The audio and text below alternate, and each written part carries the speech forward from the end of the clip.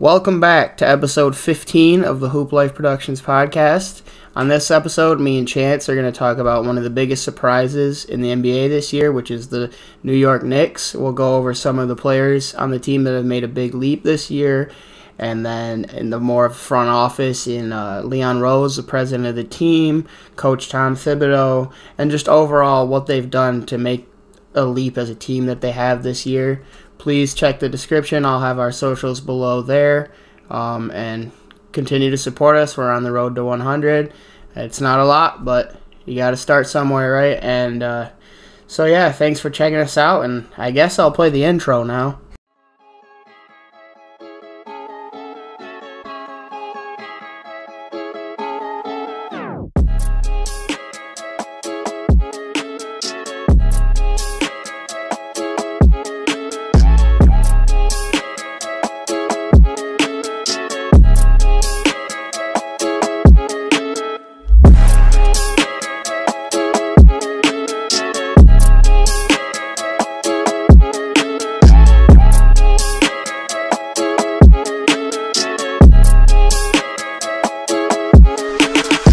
The New York Knicks are relevant again. Who would have thought? The team that's been an absolute joke the last, decade or so, ever since the Carmelo Anthony, Jeremy Lin crazy year they had. And, even then, they've just never been what I know our generation has grown up hearing from our parents and from the media. The Knicks have always been that franchise. They've never really been that for us, and it'll be cool to see what they can do this year, maybe to build back towards the top.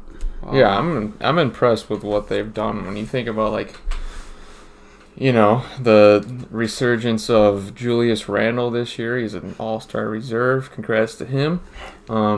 First-year head coach Tom Thibodeau, Leon Rose, the president, who's brought in a bunch of high-class guys to the front office, and it's kind of worked from top to bottom for this Knicks team. And I think, a great organization starts at the top, and that's pretty much what Leon Rose is.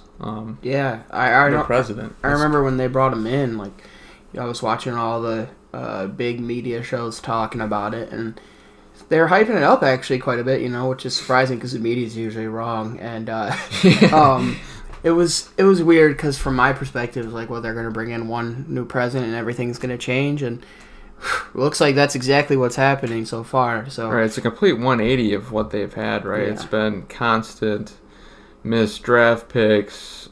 Even it didn't matter what pick they had. It was just they would just miss on almost every pick outside of Kristaps Porzingis. And then you talk about free agency and the hopes they would have of bringing in these stars, and it would just never happen because of this lackluster front office they had. Nobody wanted to play for them, but now I think they're building a winner, and guys are going to want to play for them, right? Outside of it just being at Madison Square Garden. So, and as of right now, that Porzingis trade isn't looking too bad for them with the news. No, it's crazy. At first, it was what are you doing? This return looks terrible. The Mavericks are really good. The pick's going to be in the late 20s, and Dennis Smith Jr. looks awful, and he just got shipped to Detroit of all places. The return still doesn't look great, but the overall dealing of getting him out of the way, because it looks like they thought it wasn't gonna end well for them, and it looks like they were right about that. Yeah. As of now, Porzingis could pick up his play, and Mavericks might not trade him. I still don't think we can ever say they won the trade, no, but it doesn't look as bad as it did at one point. Yeah, a year ago. So yeah, let's start at the top with Leon Rose. I had some quick notes on him. He's the best leader they have had in the front office in quite some time. He brought in Coach Thibs and some solid veterans on the team, and he had a great draft, and he's shown patience unlike past presidents for the New York Knicks. I think one thing we've learned in sports, and a lot of the athletes listening, probably not a lot of pro athletes listening, but I think they might not like this, but I think we tend to believe a lot that if a guy can play at a high level or coach at a high level, that he can do anything in his respective sport. But we saw Phil Jackson was not the answer for this team. Michael Jordan, congrats to him. He's starting to prove some people wrong, but he's shown to not be a great owner. And you take a guy like Leon Rose, who doesn't have that background, and he comes in, and all you got to do is know how to do your job. You don't have to have the you don't have to be an 11-time champion coach to lead a team as a president. And shout out to him because he's made a huge difference in this team and proven a lot of us wrong. Yeah, he wasn't exactly given this great situation in New York. Like, he got a hot mess, right? I think a year ago their top guys were it was still Julius Randle, but he wasn't even close to the player he is this year, right? Like, people considered him to be a non-winning player, like a black hole on offense. And then Dennis Smith Jr., there was hopes that he would be, the point guard of the future for the Knicks, but that didn't happen. Obviously, Frank Ntilikina and Kevin Knox are high draft picks that aren't even in the rotation anymore. Yeah. So, despite all that, they've still managed to put a competent team on the floor finally, and Leon Rose has a lot to do with that. Yeah, and this is kind of a side point from the other ones we'll have here, but I think, I don't know how you feel about this, but as like Midwestern guys, because we're both from Michigan, the teams that represent our area are Detroit, Chicago, New York, and Milwaukee. And other than Milwaukee, we haven't really had like a great basketball. We've had a lot of bad basketball product been out. So seeing another, even though they're a rival of like Detroit, seeing another Midwestern team come up and rise, I think it's just really good for the whole area. Knicks, like the Knicks of all the teams. Knicks too. Being the Knicks, yeah. Another guy that deserves a ton of recognition for what he's done in his first year as a head coach is Tom Thibodeau. Just some quick notes on him. He's a defensive-minded coach, old school, but he's perfect for their culture going forward. He's raised the ceiling for every player on the roster, and he preaches making the right play in team basketball. Every man matters, and I think this is kind of what he's done for this Knicks team. Like I said, he's raised the floor, and by making the right play, you win more games. And we saw with Julius Randle, he wasn't a guy last year that like made the right play. He would make the play for his personal stats, but he wouldn't make the play for the Knicks. He's kind of a black hole in the offense, and he's become the shining star in a way. So yeah, but back to Coach Tibbs, he's been on a few teams in the last few years, but like the constant thing is the culture that he brings, defense, and winning, right? I mean, he's always brought a good product. Like, you look at Chicago, they haven't been good since he left. Minnesota, as we've talked about, they're just in such an awful, weird spot. The one time they were competent in the playoffs was him as the coach. Yeah. And I think he's starting to evolve because these guys on the Knicks, correct me if I'm wrong, but I'm pretty sure it's not the same Tibbs team where the starting five plays a heavy 90 minutes a game. No, they got a strong second unit. Yeah, so. And that's always been his, like, what people will complain about is that he plays the guys too much. And yeah, like Julius Randle, I'm sure is playing a lot of minutes for good reason. He's their best player, and he's playing incredible this year. But 1 through 10, I like their units. Their starting lineup obviously isn't very strong outside of Julius Randle, but their second unit, makes up for it, and that's really where most of their scoring comes from. When you think of guys like Derrick Rose, who they just traded for their first-round pick, Emmanuel Quickly, you got Alec Burks coming off the bench. So there's a punch offensively that they bring in the second unit. How do you feel as a Pistons fan seeing D-Rose leave and go there? I mean, I didn't mind. I'm sure you're not too attached. I was slightly surprised that he didn't request a trade to a contender. Like a contender, yeah. The Knicks are on the way up, but they're not. Obviously, they're not there yet. Like, they're not going to do anything in the postseason if they make it. But I'm happy for Derrick Rose. It's where he wanted to go, and it's not the worst situation. Yeah, and us getting back Dennis Smith Jr. He's been slightly inconsistent, but he's kind of playing his way into playing shape. He wasn't getting any time in New York, but last night I know he had 14 points on like 6 for 9 shooting. So, I like what he's done, but, obviously Derrick Rose is a high-level player. Of course. So, yeah, let's talk about... RJ? Yeah, RJ Barrett. So this season he's averaging... Well, at the time that I put the stats down here, it was about a week ago, so I'm sure it hasn't changed that much, but he's averaging 17 points, 6.4 rebounds, 3 assists on 43% shooting, and 28.7% from 3. So obviously he's got a lot of work to do in terms of his jump shot, but like 17 points and 6 rebounds in your second year is not too bad. 6 rebounds, really good to see from a shooting guard. Yeah. And I think his next step is just to bring that playmaking up. Like, and I know he's a 2 guard, so it's not his sole responsibility, but you look at the fact that his 2 point guards that play, or the 3 other guards he plays with heavy minutes are Quickly, Rose, and Austin Rivers. Those guys don't spread the ball out a lot. Yeah, so I think if he could do that, it would take a whole new step to his game. And obviously Elfrid Payton spreads the ball a little bit, but if he could do that, it would be great. And like you said, he's become quite.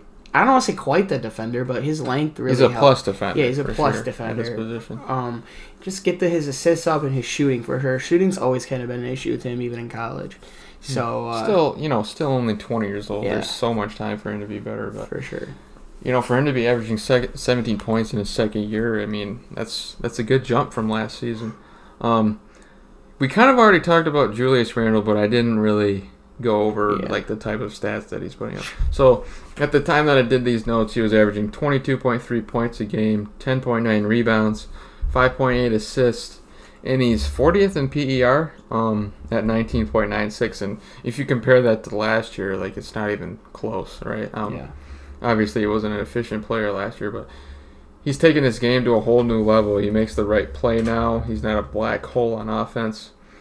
He's leading the team in points, rebounds, and assists. Like he's doing everything. Yeah, they run their offense through him, and he's done a really good job with that, surprisingly. So, some other guys in my notes that I want to, or one more guy that's like that I really want to talk about is their late first-round pick, Emmanuel Quickly. Yep. He has caught the NBA world by surprise. As a late first-round pick, he's played a key role as a scorer and facilitator off the bench. He can score from all 3 levels and has a really good floater that he uses in the paint. And that floater is really nice. Like, yeah, I was watching it. There's not a lot of guys that have that in this league. Steph has it. Floater is like a really underrated part of like an offensive arsenal. Like, for sure. Because you can do it from any angle, and if you get really good at it, like defenses usually don't expect a floater. They're either expecting a pass or like a pull-up jumper. Mm-hmm. Like, and he's sitting at so I'm reading here. He's sitting at 36% from 3 on 4.5 attempts a game, which is pretty good for the usage. Yeah, as a rookie too. So. Yeah, I mean, they're getting more than they expected out of him. I think more than anyone expected. But I think you had him when we did our mock draft as, like, a guy you really liked, didn't you? I did, but, I mean, I had him as a guy that I liked, but I still had him around where he was initially drafted at 26. So I didn't expect him to play this key of a role this early on, but I'm not necessarily shocked by it. Averaging 11.8 points and 2.7 assists as a rookie is pretty good, especially when you consider where he was drafted. So. And 4.5 threes a game on only 18.8 minutes. He's going out there and he's shooting that ball. Hey, he's taking advantage of the minutes that Tibbs was giving him. So. For sure. Another guy I want to mention is Mitchell Robinson, who's been a little bit disappointing. Banged up right now. But we know what he brings, and you know what he's going to bring for now and the rest of his career. He's a rim protector and lob threat. He's just struggled with foul trouble, and then on the second unit they got Nerlens Noel, who is no slouch himself, right? On in defense, terms of defense, he's like the same player, really. Like you could, if Mitchell Robinson is in foul trouble, like it's a good guy to mentor Mitchell. Yeah, it's not a bad thing that you can throw in Nerlens Noel there. So I like their depth at the 5. Mm-hmm. What are some other guys that we have yet to mention? Those are like all the like big main guys, but I know one guy that has kind of been, I guess, disappointing in a way this year as a rookie, Obi Toppin. I know you have a lot of that has to do with the step that Randall's taken. So and just his, I agree completely. I still like his potential going forward as like a. He was the 8th overall pick in the draft, but for now he brings a lot of energy and scoring off the bench. So, a solid career is ahead for him. Obviously, it's just we just hope to see more from him. He's going to be at a minutes restriction, but it's okay because it's a good problem to have having Yeah. Obi Toppin coming off your bench. It's a really good problem to have. Yeah, exactly. And then their starting point guard for now, I don't think this is a long-term thing, but Elfrid Payton. Yeah. I said he was likely to be moved at the deadline, but now that like we're getting closer to that, I would say it's 50-50, but he's the best passer on the team. He's a plus defender, but he just doesn't offer much scoring, and he's a big reason why they're dead last in scoring as a team. So yeah, and like it also says right here, like Reggie Bullock is their best shooter on the team, and I mean he's a solid. He's a plus shooter. He's a good shooter. Yeah, but I don't think you want him to be your best shooter on the team. No. I think that has a lot to do with like they just get their offense up. See guys like RJ continue to get better. That's really RJ is the biggest for me. Their biggest. I don't say question mark, but like biggest. That's what they need the most is him to take another step because Randall can't do it all. I mean, actually he can. He's doing it all, but for them to continue to get better. Yeah, the starting backcourt of Elfrid Payton and R.J. Barrett isn't exactly getting the job done in terms of shooting. So it's key that they have Reggie Bullock in that lineup just because they need that floor spacing because that backcourt obviously isn't spacing the floor out at all. So. And then they've got the two guys who just haven't worked out for them in Frank Ntilikina and Kevin Knox. Kevin Knox, I think he's doing better this year, but I know last year he was like statistically like the worst player in the league. Like, yeah, I'm really hoping that he gets a new situation. Yeah. And the same with Frank Ntilikina. I think he's a restricted free agent this offseason, so it's probably more likely to see Frank get moved than it is Kevin Knox. But I think a new situation would be good for both of them. And then there was two more guys that I wanted to mention as like bottom of the rotation guys. It's Taj Gibson. He's known as Tibbs' guy. It seems like wherever Tibbs goes, man. Gibson. And they got Rose back too. Like it's just the New York Bulls. Yeah, exactly. And then Austin Rivers, scorer off the bench, kind of like a lot of other guys. And they had Rose in Minnesota with Taj too. Yeah, just bring those guys everywhere. Yeah, they just follow Tibbs. Where's Lil Dang at? Yeah, exactly. Joakim Noah was on the Knicks. Yeah, Lil Dang's still getting paid by the Lakers, like $5 million a year. Yeah, it's crazy. Yeah. You sit on the couch making $5 million. Wish I could relate to that, but yeah. I think that's it for the player analysis. I wanted to talk about what they could do moving forward. Let's talk about the upcoming trade deadline. I had guys that could get moved as Kevin Knox, Frank Ntilikina, and Elfrid Payton. It's pretty obvious that those guys are in their long-term plans, and I would like to see them get something in return. I don't think it would be much, but that's really all you can hope for those three guys. Yeah, and those guys just, they're, like you it's said, not they need new it's not allowed to situations. say. Yeah. You know, in terms of trade targets, I had a lot of upcoming free agents. In fact, all of these guys on my list are free agents, if I'm right.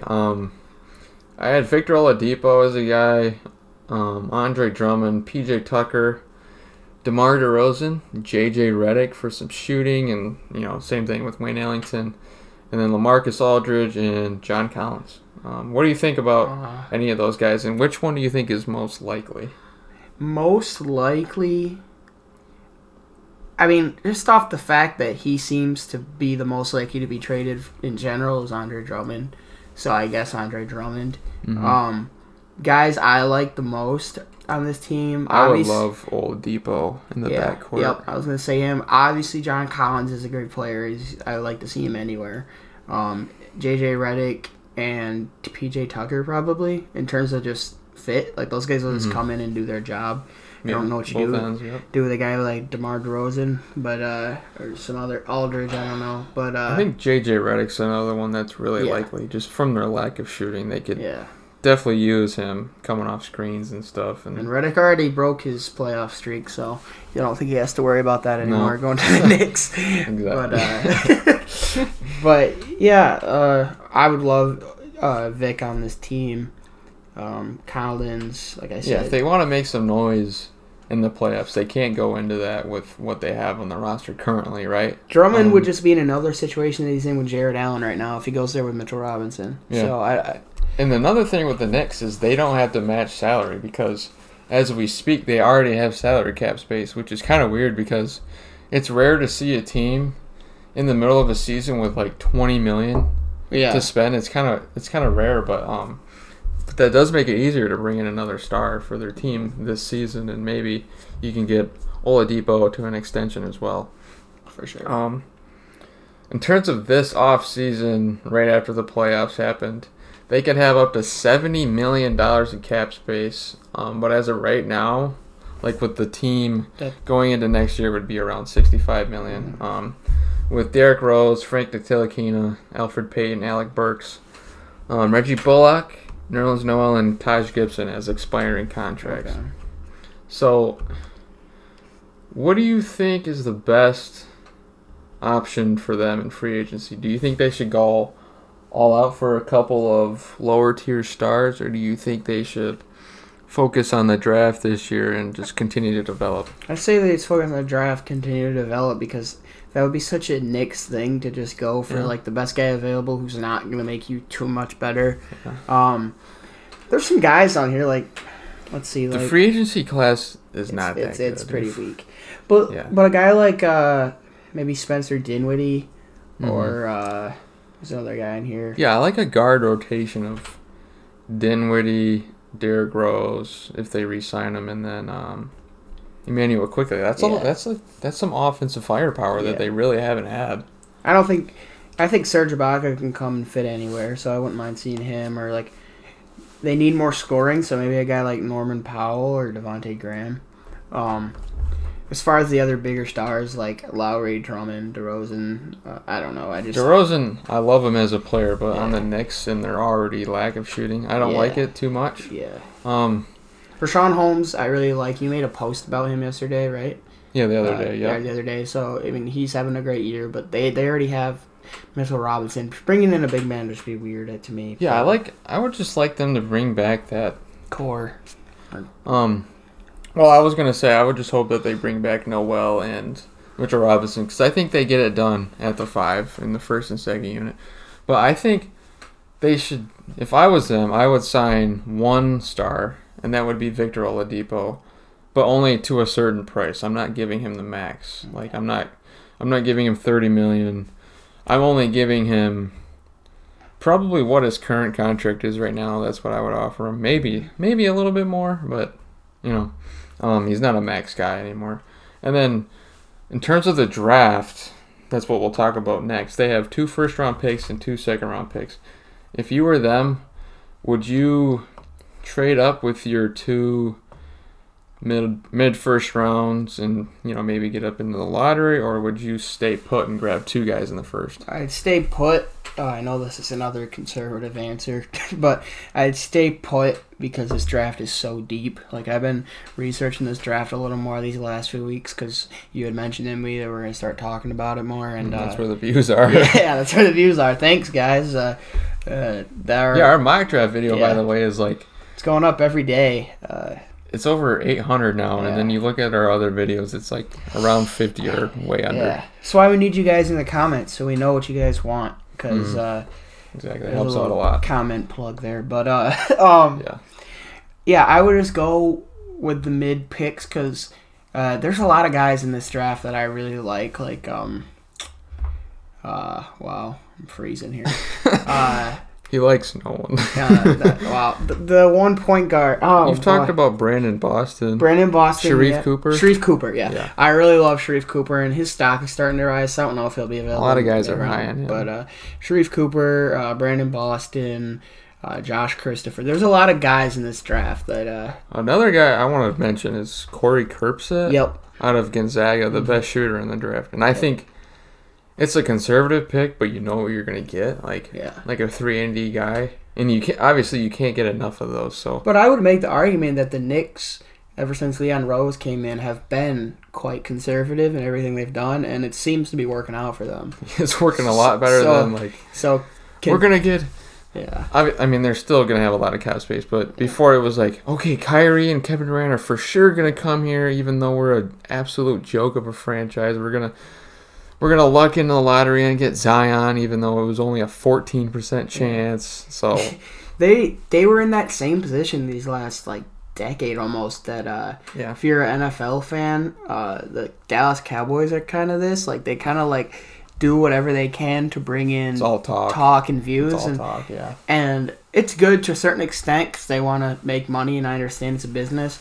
But It increases the net worth of what their franchise is. yeah, but as you see, like, we're talking about the Knicks because they went the other way. Like, they've decided to be more conservative and do what's best for the basketball product. And yeah, that's really why we're making a video about them is because of how much better they have been the top down all year. Yeah, they deserve the recognition for sure from us and a lot of other YouTube channels. So yeah, the Knicks. I know that Leon Rose is listening to this right now. So happy that we're talking about him, man. Yeah, I'm sure he has the time to listen to my favorite podcast is talking about him.